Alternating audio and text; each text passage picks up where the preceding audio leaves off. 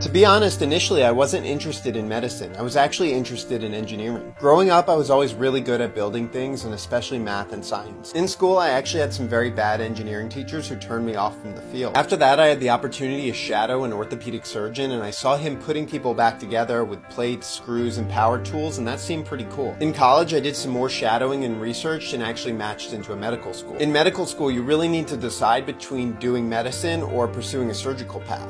I briefly considered plastic surgery, but that seemed a little superficial, and the idea of helping people walk again appealed to me a lot more. That led me to the field of orthopedic surgery. Obviously, it's a lot of hard work and studying along the way, as orthopedic surgery is one of the most competitive specialties to get into.